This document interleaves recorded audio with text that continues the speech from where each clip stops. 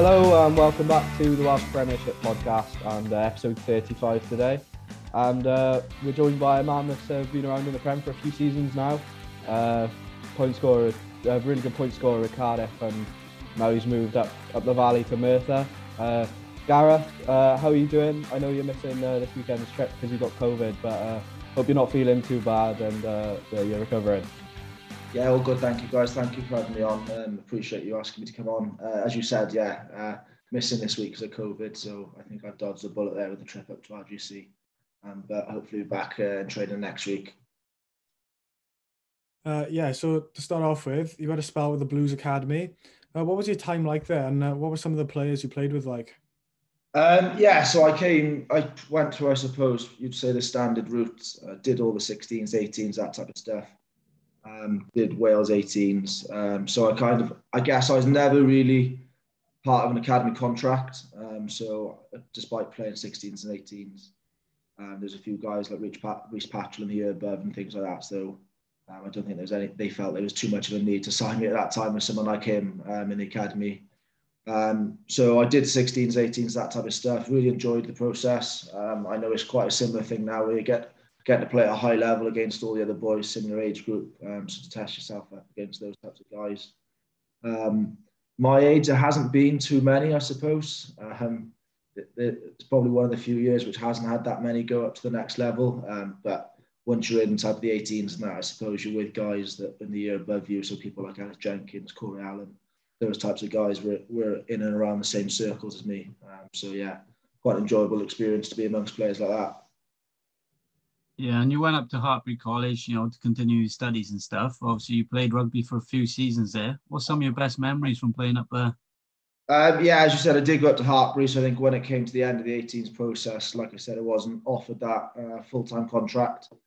So I kind of then had to think about what was next, I suppose. So education is obviously something that you kind of then try and fall back upon. So I made the decision to go up there. I hadn't spoken to quite a lot of people who'd been up there and experienced it, and I can only say good things about the place, to be honest.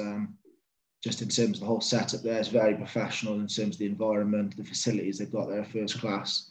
So you can see why a lot of people do tend to make that trip up to there, whether that be to in search for a pro contract or with the education. But yeah, had lots of good experiences up there. Played quite a bit for the university side, and then obviously they've got the Saturday side going as well. But I'd have to say, probably the highlight would have been winning the Bucks Trophy. I think it was probably my third year. I think I did 4 in the end. Went part-time because I was taking too long to do the degree. So yeah, I think in my third year, we won the Bucks Trophy at Twickenham, which was a great experience really to play with a lot of your mates who you're living with and things like that. So yeah, it was a really good experience. And how did you find the difference from playing in the Bucks League to playing in the English League with the club side? I suppose it was a bit different. I suppose Hartbury is quite unique in that even though it was a university, we did have quite a few adults playing for us, quite a few men who'd come, whether that they were working at the college or coming on loan from places like Gloucester. We did have quite a lot of senior players, so it was different in terms of the physicality. That was really my first experience of men's rugby, I suppose. So where you come from the Bucks with probably, I don't want to say a little bit more skill, but probably more focused on quick type of play, throwing the ball around, whereas it was more set piece orientated in the men's type of league. But as students, we try to avoid that as much as possible, I suppose. Yeah, and I did see you played a lot of fullback as well for the club side. What did you make of that? Would you rather play a 10 or? I don't think it was out of choice, to be honest. There's a few good times at my time up there. Billy Burns, who's doing really well at Ulster at the minute and has got capped by Ireland, was kind of floating around at that time when he was a youngster coming out on loan from Gloucester. So it kind of happened there. Just as you go up to uni, I was one of the younger ones, so there's probably more established people there in my position. So it's kind of just giving myself a chance to play somewhere and get on the field, I suppose. But I did enjoy it. Probably a little bit more suited to 10, but something I'd like to think I can do if called upon, I suppose. Yeah, and Gareth, you briefly touched on that you had the honour to represent your country at under 18s level. How good was it to represent your country? And I know you had a little trip out to Madrid as well, didn't you? Playing with some like Nicky Smith and Hallam Amos. So how good was that? Yeah, definitely. I mean, I missed out on 16, which as a youngster, you're probably quite hung up on and quite disappointed. So I got called up quite late into the 18 squad. I missed kind of the build up to it. And then there's a few injuries, luckily. So I kind of got my way in that way. But just to be involved in an environment like that, going to a big tournament, I think it's called the FIRA stuff out in Madrid, where it was 2 or 3 weeks out there in like a big professional environment. And like you said, some of the boys within the Wales 18 squad, Hallam Amos, Nicky Thomas, Nicky Smith, people like that. Some really big names that have gone on and done very well. And quite soon after that tournament, actually, playing professional rugby. So, yeah, it was a really good experience myself. And your first taste of Premiership rugby then came with Cardiff. How would you assess your time with the club? Yeah, so when I'd finished uni, it was kind of thinking about what I wanted to do next.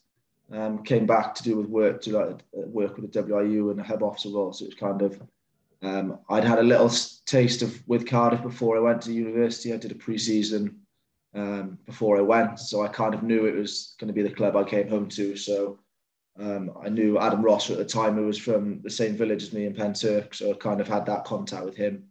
And I knew that was going to be the team I came home and played for. And yeah, for my first few seasons, for the whole time I've been there, really, I can't say much more than really enjoyed it. First couple of years were probably slightly more difficult than the last couple. We probably weren't quite as successful as we wanted to.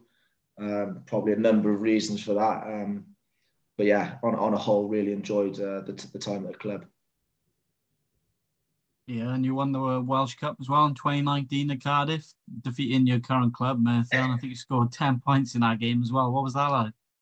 Yeah, again, it was to play at such big stadiums like that. I mentioned earlier at Twickenham, and then obviously I think it was my first experience to play at the Millennium. I'd never done it as a youngster, so obviously it's a big occasion to play somewhere like that. So yeah, I think we'd had a really good season that year.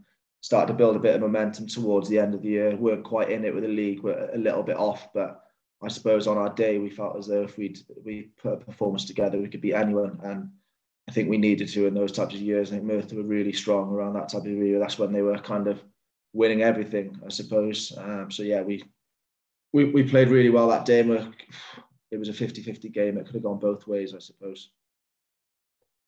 Yeah, and then obviously your last season at Cardiff then, I don't think anyone would argue that Cardiff were well on their way to winning that league title.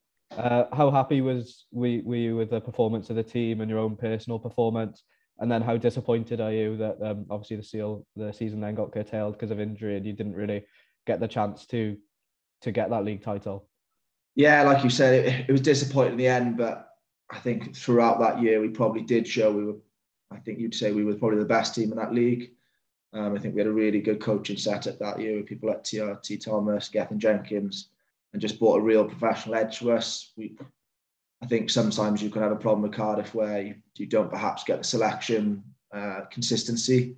I think we found that in our first couple of years, definitely my first couple of years there, but I think they seemed to get the balance quite right that year, where we obviously were helped out by people coming down from the Blues and things like that, which you do need because there's some really good players who can come down, but we had a good core squad of players, I suppose, who were in the spine of that team who were playing fairly regularly and then supplemented by some of those good boys coming down and helping us out. And I think, yeah, like I said, we just got the balance right. And yeah, we clicked that year. We were quite consistent, didn't lose too many. And as you said, we were in a very good position to hopefully go on and win the league and potentially do the double with a cup. But it wasn't to be, I suppose.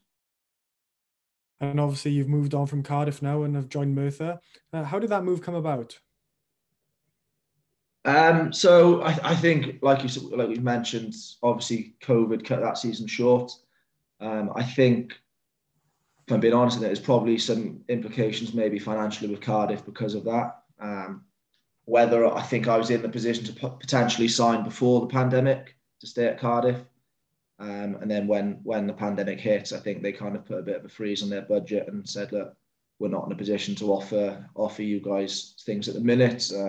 And they were quite open and honest about that, to be fair. They just said, we don't know, so we can't really offer anything. So from there, I had a couple of people speak to me. And to be honest, as soon as I spoke to, I think it was Gavin Dacey and Chief at Merthyr, I kind of thought, you know what, something I'd be interested in going and doing.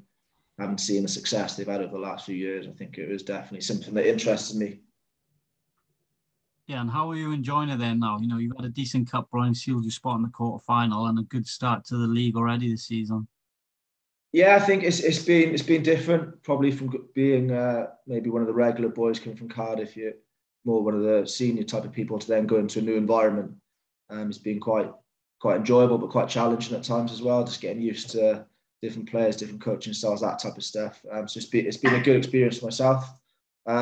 I think so far this year we've probably been, if we were honest, we've been quite inconsistent. 1 week we'll have a really good victory, and then we've had some disappointing ones against Newport and things like that, where we just haven't really given the best account of ourselves, if we're being honest. Like you said, we're starting to now probably show a bit more consistency, starting to get a few more combinations together and things like that. So I think from our point of view, we're going in the right direction. So hopefully we can carry that on this weekend with a win. Yeah, and you're missing the trip up to RGC as well this weekend. You confident the boys can do the job up there? Yeah, I think so. I think the break's done us good. I think maybe before the break we'd have liked to continue because we were getting a bit of form. But I think the break's probably allowed us to have a good few weeks of training together, and also probably strengthened the squad in terms of injuries. We had quite a few injuries during that first part of the season. So to get a few of those boys back has been a real boost. So I think we lost up there. We beat them at home. So I think we probably didn't give a great account of ourselves last time out there. So I think Chief will have got into the boys this week in training. And I think we'll definitely be going up there to try and get the win and keep it 3 in a row, really. Yeah, I just wanted to touch on the Chief, and you mentioned that he was a big part in your move to Merthyr. Obviously a great character, well known around Welsh rugby. Just what was he like as a coach, and what was he like as a person as well, and just to be around? Yeah, good, great bloke. I mean, I'd had experience with him before when I was coming through, so Blues 18s and Wales 18s. He coached me those type of years. So as soon as I knew that they were interested in me getting up, I knew what I was in for, really. I don't think he's anyone to hide what he expects of players. He expects you to give your all, put your body in line, that type of stuff. He obviously has his elements to the tactical side of the game as well, but I think what he expects most from you is for you to go up there and fight for the jersey and fight for each other. When boys buy into that, like they have done in the past, you can see the success it has. So I think as a new group come together, I think we're just starting to get that now. But yeah, it's been a really enjoyable experience with him so far, and the other coaches as well have been great. And you've played in the Premiership for a few years now. What are your thoughts on the standard of rugby in the league? From a personal point of view, I think a good level. I think you always see on Twitter that type of stuff in the press where maybe the Premiership doesn't get as much recognition as maybe it deserves. I think there's always going to be the conflict between the A type of leagues or maybe where the Premiership. But if I'm honest, I think when it does get the respect it deserves, the boys coming down, put their effort in, that type of stuff, they get the benefits from it. I think probably a good indicator for that was maybe some of the boys dropping down for the Blues over the last couple of weeks, or Cardiff, where not coming from full-time environments and then being thrust into a huge European fixture against some of the best players in the world, and giving a good account of themselves with a week or two's practice. So I think, yeah, it is a good level. I think that probably needs to be bought into from everyone, and I think once that product is then there, without it probably being played with every year or two in terms of the format and number of teams, I think if they decide on what's going to work and stick to it, I think you get a good product. And who's your toughest opponent in the league to come up against? I'd have to say Newport this year. We lost. We had quite a close game against them first time out in Newport, and then if we're being honest, when they came up to the Word this year, they ran us ragged. To be fair, they were very well organised. Couple of good players there. Will Reid at 10, and then Matt O'Brien was pulling the strings at 12. So I think they've got a really good, solid foundations for their pack this year, and then some exciting backs to throw the ball around. So I think, quite surprisingly, they're probably the one to watch this year. I think they proved that again with probably a good win against Llandovery last week. Yeah, and you've played with some quality players as well in your Prem career, especially Cardiff. Who's some of the best ones you say you've played with, and maybe some of the best 10s you faced as well? Tough question, that. I think some very, very good players have come down. I think probably my second or third year at Cardiff with Martin Roberts, scrum half for Cardiff. I know he'll probably laugh this, but he probably wasn't the tail end of his career. Probably wasn't doing too many gym sessions. We were both KFC on the way home most weeks. But I think he still had a huge bit of class about him. I think he wasn't the most physical at nines, but his passing was unbelievable. I think for that year, for me, I probably had my best season that year, just in terms of having him inside me. His experience, his skill level just really made a difference to my game. And then I think at Prem level, there's a lot of good tens, good mates of people like Jack Maynard, that type of player. Steph Jones, who was at Cardiff again, really good type of player. Aled Thomas at Aberavon. I know he's obviously played a little bit in the Premiership in England for a few years with Gloucester. So to test yourselves against those types of guys, is an enjoyable thing. And as a club, you're through to the Premiership Cup quarter-final. I was meant to be played a few weeks ago against Aberavon, was called off. What are you expecting from that game? And has it been one of the club's aims to go on and win the cup this season? Was it something you targeted in pre-season? Yeah, I don't think it was probably mentioned in pre-season. And like I said, we probably had a bit of an indifferent start to the year. I think probably after 3 or 4 games, we were looking not the best really to make that top 4, but I think that top 4 give a lot of teams a chance despite not the best of starts. But I think, every time you're in a competition, you're going out there to win it, especially with the history of Merthyr. So it'll definitely be a tough game because next Sunday now against Aberavon, I think they had a fairly good start to their year. I'm not sure if they first. I think they're first or second, weren't they, in that side of the league. They're a well-drilled team. I think they've kept quite a good core group of players over the last few years. And have added a couple again this year. So they're definitely going to be a tough task, but something we definitely are looking forward to and are confident we can go and win, really. I just wanted to touch on as well, moving back to some of the players you played with, and obviously you mentioned some of the boys that played up for Cardiff in Europe as well. Obviously the 20s are playing tonight, and there's a few Cardiff boys involved with them, isn't there? Alex Mann, the skipper, Cam Winner as well. So how glad are you to see them being able to represent the 20s now on tonight? Yeah, I think like we said, it was when you've got this argument with the Prem. I think when those boys are coming down, I think it's obviously going to be a good advert for the Prem. Quite a lot of these Cardiff boys, especially in the backs, have been playing quite regularly and throwing the ball around, scoring some good tries. So I think they're promoting the Premiership in turn, and then it's then another good chance for those guys to go and showcase their skills. Probably a different type of stage, TV, that type of stuff, international games. So I think there's a lot of good players playing in this league at the minute. A lot of youngsters as well, like you said. So they'll be keen to go and showcase what they've got in an international fixture. And I think the Premiership's given them a good foundation. They're playing regularly, which is great for those guys. And rather than having 1 or 2 fixtures every 3 months, so they'll be match ready and ready to go and hopefully get the victory. Yeah, and to finish, we've got a teammates quiz for you. Okay, here we go. Firstly, who's the worst dressed teammate you've played with? I'm gonna go Peter Lloyd at Cardiff. I don't know if he listens to this, but yeah. What's some of the worst things you've seen? Some baggy jeans there, and running trainers. Beat the meats. And the best drinker you've seen? I don't know if there wasn't many good drinkers in my time, to be fair. Evan Yardley, Alex Everett, they don't mind a good swig, to be fair to them. I think Yardley will chuck it back. And your favourite changing room DJ? Well, I'm gonna have to stick with this year. Ben Jones is on the tunes at Merthyr, so I'll give him a bit of credit, but I'm not too sure the boys will be keen on that. What sort of tunes is Ben Jones on? It's a bit mixed, to be honest. I beat the classics, dance. He thinks he gets the boys going, but I'm not too sure. And without revealing too much to us, who's the biggest liability you've seen on night out?